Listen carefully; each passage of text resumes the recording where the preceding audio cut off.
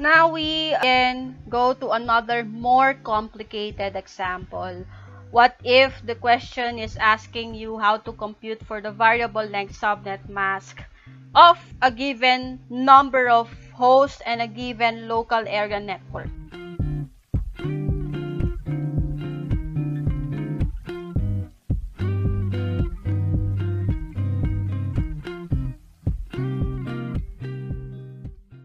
So how do you compute for that? Let's say, for example, you're given an IP block address of 192.168.0.0/16. What do I mean by IP block address? There's a rule.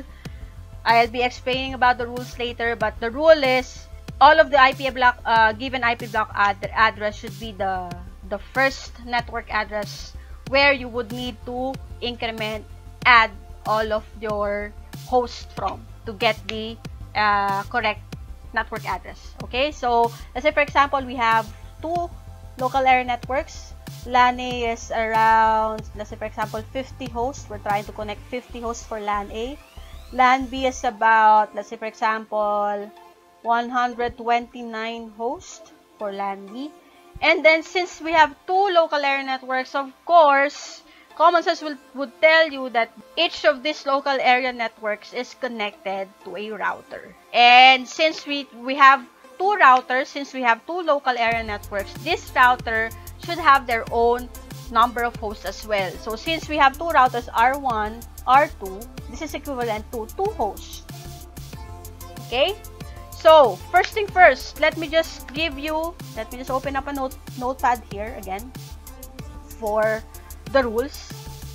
First rule, arrange the following local area network according to the number of hosts from highest to lowest. Okay? So that's the first rule.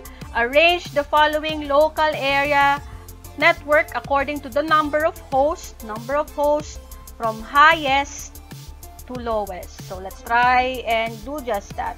Network address, or I mean host name first, so we know which belongs to which number of hosts it belongs to. So since LAN B is the highest or has the highest number of hosts, we jot down LAN B here, and then followed by LAN A, and then last but not least R1 to R2.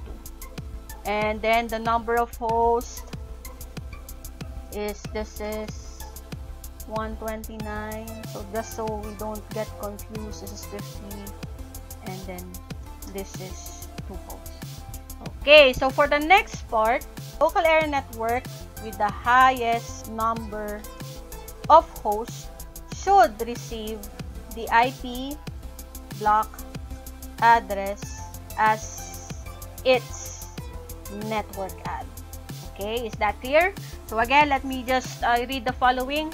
The LAN or the local area network with the highest number of hosts in this particular example, that's LAN B, should receive the IP block address as its network address. Okay, so we'll just copy this one.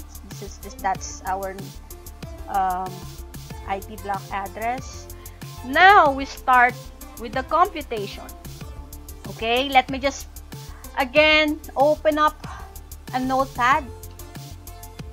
This is where everything gets a little bit confusing, but I'll try to make it clear as possible.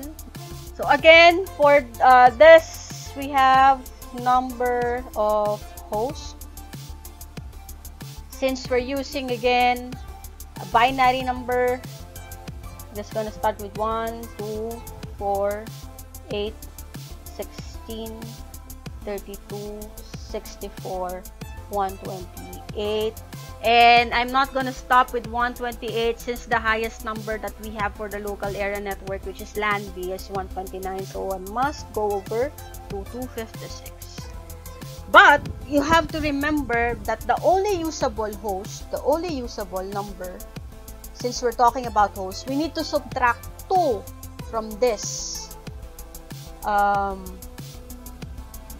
So this makes it not applicable because 1 minus 2, we need to subtract because the 2 hosts will be for your network address and for your broadcast address. This is, of course, a 0. That's not applicable as well.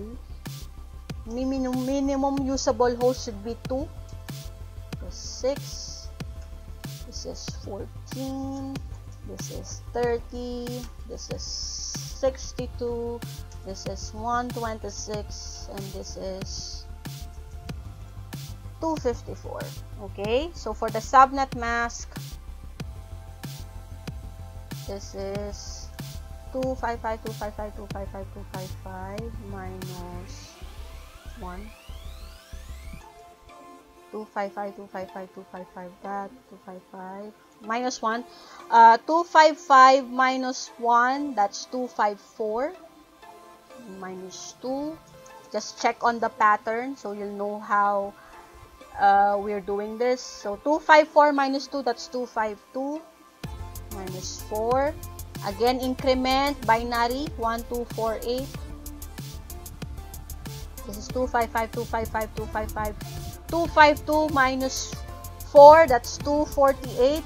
Okay, minus 8. 255, 255, 255. 248 minus 8, that's 240.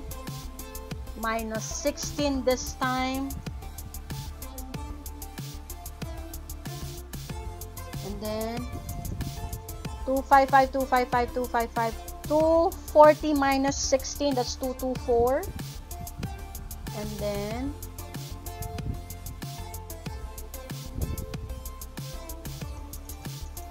255, 255, 255, 255.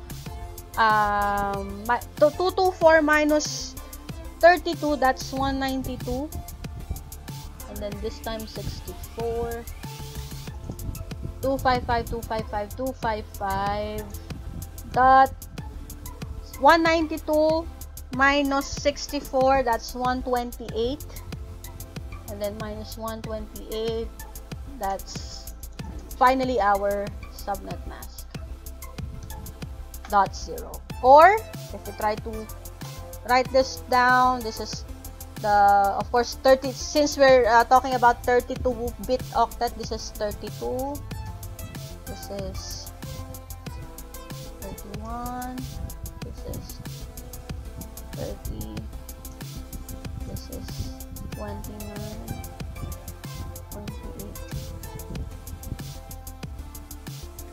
24. Okay, so since we have already the following table, I actually advise for you to create the following table, because this will become your guide as to which or how many octets are you going, or how many hosts are you going to add for your network address. I recommend that you use the following. Okay, so let's start.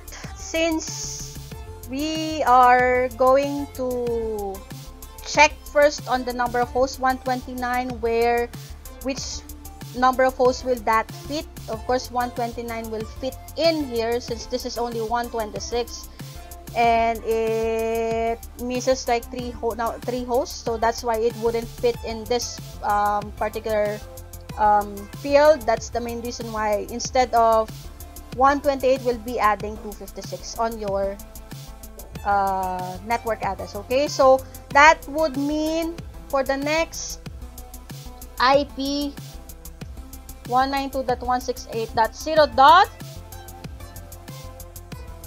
Since this is 256 and we don't actually have 256 in our full octet, if you try to add the following, it will only equate to 255. So what are we going to do? Since we're trying to add that on the last octet, what we're going to do instead is we're going to change this to 1 and this is 0. Okay, that's how it works. Let me just put that in here. So I have to add 1. Okay, so for the next part, if we try to 512, let's say for example this 510, this is 2, 255.255.255 dot, just showing you a particular example so you would understand. This is 255 minus 1, that's 254, and 0, and so on. Same increment. Okay? So, since we're trying to add 256 and the total of one octet is only 255, we're going to carry that over to the next octet. So that's the main reason why instead of putting in here 256, that cannot be, because the total number of per octet is only 255. We change this third octet into 1 and then the fourth octet into 0. Okay? So is that clear? So we're basing on the 129 usable octet that we have. So for the next part, since we're talking about 50 hosts, where does 50 hosts fit in? It's in here, 64. So what we just need to do is we just need to add that to the last octet. So 192.168.1.64, and that's easily how you get the computation for your network address. As for the first host address or the first assignable IP range, you just need to add 1 to your network address. Just add 1 host to your network address. So this would be 192.168.0.1, this would be 192.0.1.1, and this would be 192.168.1.65. For the last host address, you will base your answer on the second network address, subtract 2, okay? So 192.168.1.254, subtract 2. This should be 0. And then here, dot 1 dot minus 2, 62. And then last but not the least, 192.168.66. And for the broadcast address, we just need to add 1 host. Just have to add 1 host to your last host address. So this is 192.168.0.255. This is 192.168.1.63. This is 192.168.1.67. And subnet mask, of course, where does 129 come in? It is in here. So the subnet mask is this one for the first host, for the first address. 50 will come in here. So this will be your subnet mask. And then last but not least, 2 will come in here, because this is the usable host, so this will be your subnet mask for that.